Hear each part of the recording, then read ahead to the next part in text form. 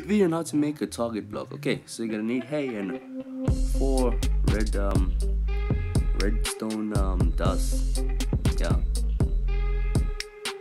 that's it. I don't know how that makes a target block, but yeah, I make something cool real quick. Okay, welcome to the firework launcher. Okay, so all you gotta do is hit the target and the fireworks go. Cool. Okay, so the target block is like it's like a power block in a way, you know.